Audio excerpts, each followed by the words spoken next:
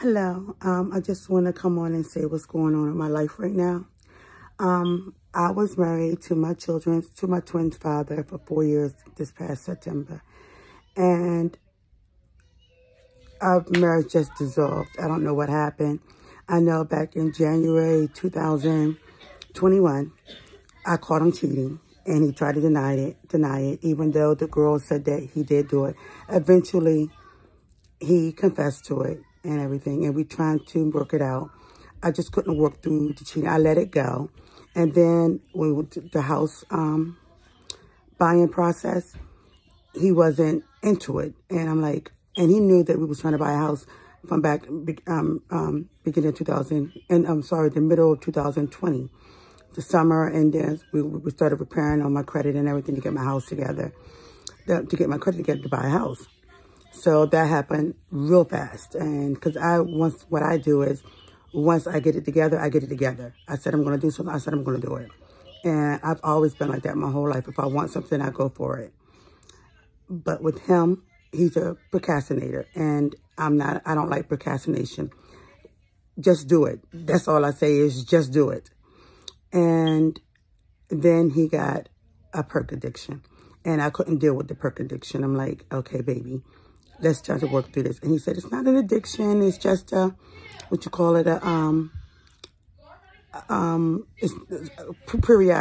sporadically. I said, sporadically is not every other day. Sporadic is every other day, not every day. And he was like, no, I don't do it every day. I said, okay. So where's the money going to? He would work, he'll give me money to pay the bills, and then the rest of the check will be gone. Don't ask no question. Don't find out what happened to her or anything. It just be gone. And then I said, and I was the only one taking care of the children. For the last 2 years, I bought all the diapers, everything. I came out of my paychecks. Everything came out of my paychecks. And he didn't buy anything. And we have our own businesses. I have a bakery, and he has a put together business where he does everything. He put stuff together. And these are legit businesses. We got a business license and everything. I helped him get a small PPP loan. I didn't help him get a small PPP loan. I told him about the small PPP loan, and I was doing others to help them, because a lot of people I know got their own businesses. So I would show them how to go ahead and do it. And he did it, and then told me he wasn't approved for it. I'm like, what? Show me that you wasn't approved. Show me the email, everything that you wasn't approved. Come to find out, he was approved for it. And we got arguing about that. I'm like, why are you hiding money? What are you doing that you got to hide money? Something's on my eyelash. I'm sorry. Hold on. So what are you doing that you're hiding money? And then, I was like, because of this, it took him a long time to get his stimulus package, his stimulus check. So they held back 3 of them, and they finally gave it to him. And then they sent his taxes out. So altogether, within 2 months, he had like $10,000. He gave me $800 for we had to purchase the insurance on this manufactured home, because that's what we bought. The insurance for the manufactured home to be paid up front. And he gave me $2,000 to go towards other things for the house. He took the rest of the money, like $8,000, and blew it within 2 months. I don't know what he did with it. He didn't have any other bills. He didn't have a car payment. And then I bought another car. I had a 2017 Kia Sportage. And I bought myself a BMW. And I said, I won't trade this car in. He said, yeah, I'll make the car payments. Of course, he only paid one car payment. Other car payments that I paid, because he was like, I didn't make enough money to pay the car payment this week. I got to take all my check and pay the car payments. To me, it wasn't right that he would actually do this to me. I said, what are you doing? You make enough. Just put $100. The car payment was only $400 a month. Just put enough, and then the car insurance for coverage is $200. Just put enough, $150 a week out of each paycheck. But we still got other bills. I know we got other bills, and I'm paying them. So and everything. I was paying car insurance, car payments, the rent at the other house, the other apartment that we had, the rent, all the bills. And he was basically giving his money to the perk dealers. And I'm like, this got to stop. I don't have a habit, he was saying. I said, okay, either that or you still seeing that same girl and you giving this girl money. Like that. He said, I'm not giving nobody any money. I said, that's what it seemed like to me. You're giving this chick money.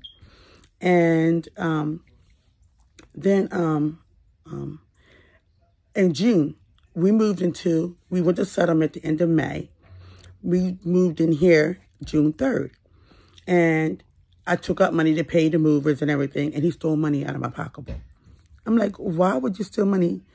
I'm going to back it up. He was stealing money from my children. I started a piggy bank.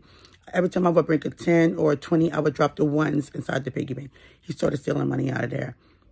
I wasn't doing that. I was like, whoa. That is, we run out of diapers or anything. We're never going to run out of diapers. You keep buying them every 2 weeks. I have to. We have a set of twins. They go through a box of diapers every 2 weeks. And then back to the money. He stole money out of my wallet. Then he broke the door of my BMW.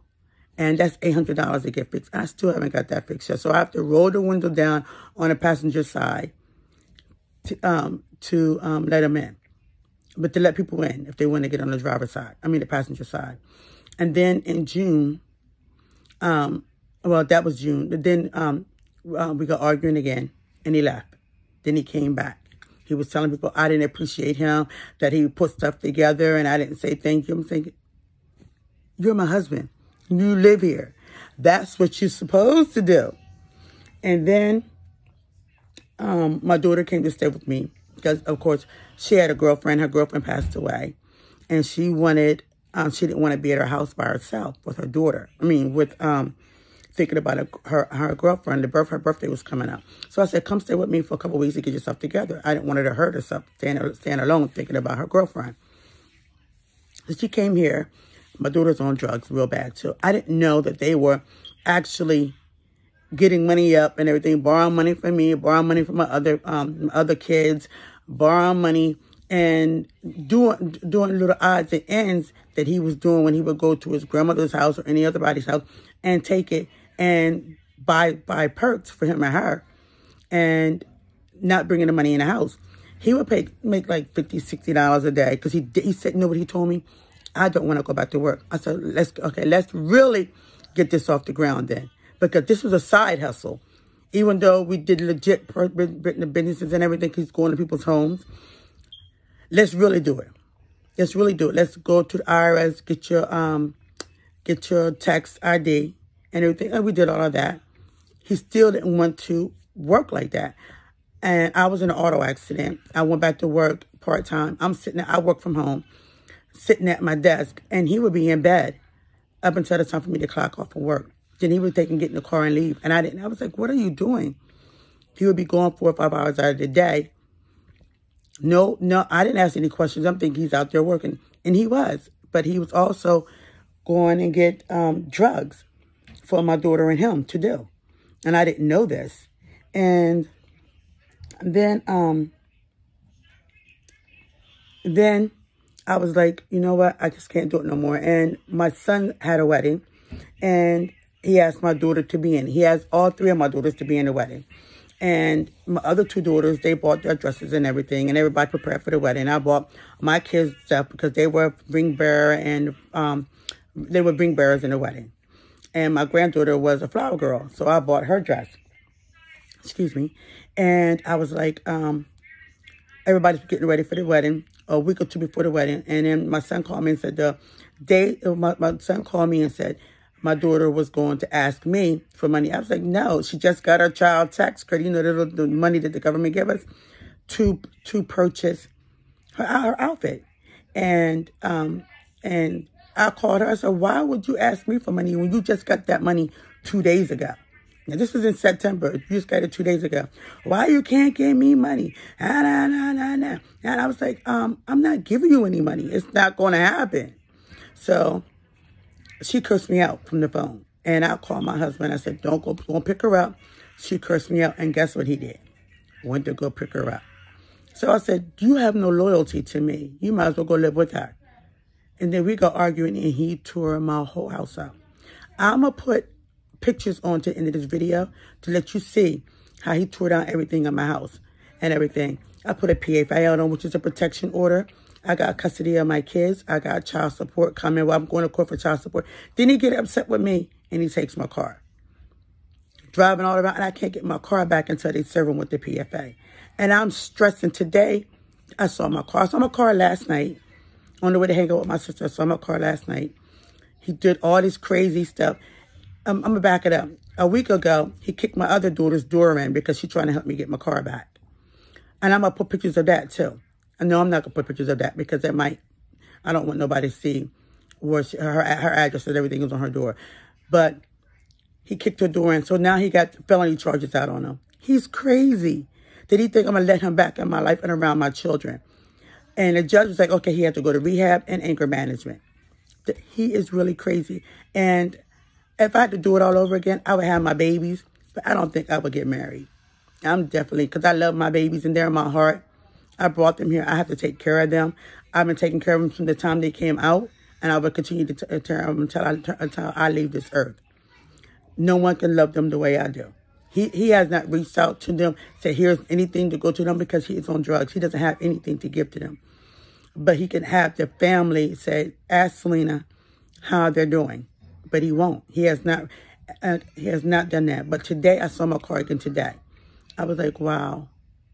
Wow. Really? And then, on top of that, it was somebody else dropping my car. So I called the police, and they said, nothing we can do about it because we're married. And it's a public, marital property. And I can't even do anything about it. So I just want, that's a little background of what's going on with my life. So it's just me and my babies now. And one of my other daughters, they live with me with her husband. So it's just us. And I'm a damn sure and make sure that they don't skip a beat. Don't skip a beat on anything. So continue to go to a private school that they go to, which is one of the best private schools in this county. I'm to continue to have them go through that because that's what we're promised, that the baby's going to be in private school. I don't want them going to public schools. And so that's what it is. It's out there. I'm being transparent about on this channel as can be. There's nothing phony behind me. So ask all the questions you want and I answer. If you know anybody that can help me to get my car back legally, what can I do? Leave it in the comments. Thank you and have a good day. When the police came to see the mess that he did to our home, they automatically told me to do an emergency PFA, which was granted to me the next day. He not tried, but he did punch the phone out of my hand. But these are pictures of my children now, and they're happy and they're content. And I try to keep them that way. I will be keeping them that way. I won't be letting all this darkness into their lives. They're happy, almost 2-year-olds.